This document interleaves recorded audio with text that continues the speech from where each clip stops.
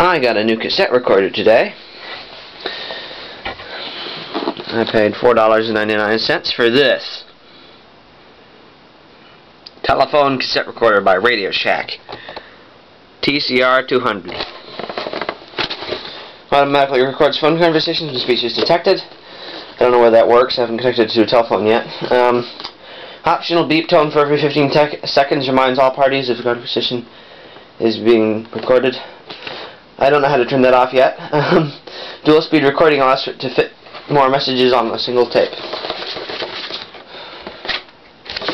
That works. It's funny because on this little tiny recorder, which I think is really kind of cool because it's really small and neat, just adjust the tripod. Zoom back out a little so it's not so blurry. It has all these different things. One touch record, which you push record down and it'll push all of them down. Play, rewind, fast forward with Q, stop, eject, stop, press it, stop. When it's stopped, it's ejected, ejects it. And a pause control, which is mechanical. It's got a tape counter, which is located right here. A little VU level recording light, and an internal condenser microphone. And then there's a badge here that says TCR-200 voice activated telephone cassette recorder. It has automatic stop, which I know works. Cat number 43473. It's got sensitivity setting on the back, which is right there. Canadian. It uses 4 AA batteries if you want to use it as a portable cassette recorder. And it has a plug-in for the wall, of course, because it's one of those 24/7 kind of things. So I'm just going to plug it in, even though it's got, actually no, I'll leave it off because it's got lots of time. So I'm just going to use the tripod again. It does have a little tiny speaker, which is right here. It's mounted right there. So I'm going to put a tape in. I'm going to show the audio playback quality of it. Eject. Quality's pretty nice, actually. I believe it's AC bias. You can see the little LED flashing.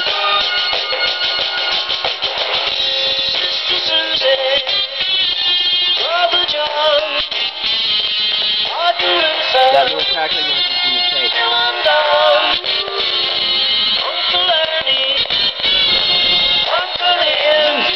Stylish little cassette recorder. I like the design. It's kind of one of those offset ones. It's got a nice feature. It's nice, light. It feels really nice and solidly built.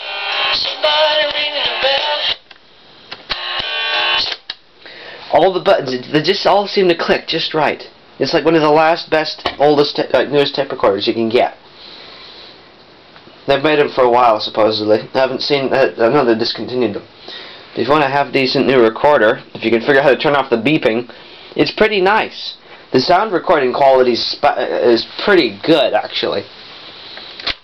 It's like when they stopped improving. That's just like the borderline of when they stopped improving. I would try using this tape, but it's my favorite white one, but it doesn't work for some reason in this machine. So I'm going to use this one, I think. And this has an extended play mode. It's really funny if you record in the extended play and then you play it back in standard. There's a weird motor slowing down switch in there. It doesn't turn it off for like playback only and recording. When you go fast forward, it slows down fast forward and rewind as well. I'm just going to put that in. Reset the tape counter. The belts are pretty good in this as well. One touch recording. See, I've only got my thumb on the record button. Okay, I'm recording on the thing. This is the Radio Shack TCR-200 voice activated telephone cassette recorder. It has automatic level control, and I'm assuming, due to the very good quality of voice recording and stuff. Notice I'm holding this thing up higher. I'm assuming it's AC bias. It's very, very nice and solidly built, and it's actually quite nice. It has plugs in the back for an external microphone, which I'm going to plug in right now. I'm recording on the standard play, so I'm going to slow it down to extended play. Recording on extended play. If I leave it in standard play, I'll end up sounding like Alvin and the Chipmunks. I'll demonstrate that too.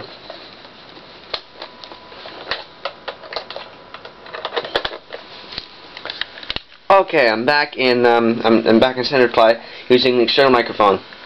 This thing doesn't really record a lot of motor noise when it's in the condenser microphone, though, so it's good quality condenser microphone. Let's see how this comes out. I'm going to switch it over to extended play first. Extended play. And adjust the Vox mode. You can see what Vox mode does. There's a bunch of switches on the back, mind you. There's the headphone jack there, and the volume control on the side. Got plug-in for 6 volt DC. Anyway, I'm hoping the beep doesn't go off every 15 seconds like it says, because it's starting to get annoying. Anyway, let's see how this comes out on this not very nice cassette recorder. The remote thing doesn't really do anything. No, remote doesn't do anything. Let's see how this comes out. Okay. I'm happy with this thing, actually. Okay, went up to 50.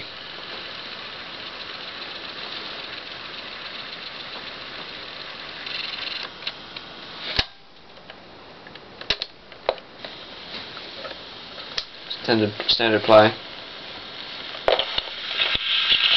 Okay, I'm recording on the thing. This is the Radio Shack Voice pickup's very nice. TCR-200 voice-activated telephone cassette recorder.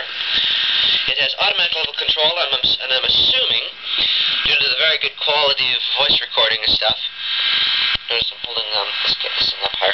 I'm assuming it's AC bias. It's very, very nice and solidly built, and it's actually quite nice. It has plugs in the back for an external microphone, which I'm going to plug in right now. I'm recording on the standard play, so I'm going to slow it down to extended play. Listen to this. Recording on extended play. So leave it standard play.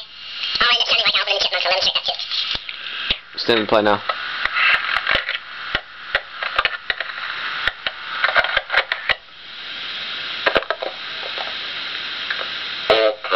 Back in That's when you play it standard mode on extended play. microphone. This thing doesn't really record a lot of motor noise when it's in the condenser microphone. It's good quality condenser microphone. The Vox thing got stuck. Let's see what Vox mode does. The sound quality is really bad once it drops into extended play, unless you're using the internal microphone. That weird long beep noise was a malfunction somewhere. I'm not sure. It's never done that before. I think it's from when I set it to the Vox mode. I think normal mode puts it out of the beeping noise every 15 seconds. Oops. Very nice. Other than that, if it's got AC bias, it's kind of hissy. So I'm going to take it apart and see whether it has an AC bias coil. I'm going to demonstrate that now. But it's a very nice cassette recorder. If you're going to get one like this, I'd go for one of these. It's really nice. It's probably very cheap. I paid about $5 for mine, so it's good. Very good pickup level, but nice modern recorder. I'm glad I bought it. Hope you enjoyed the presentation.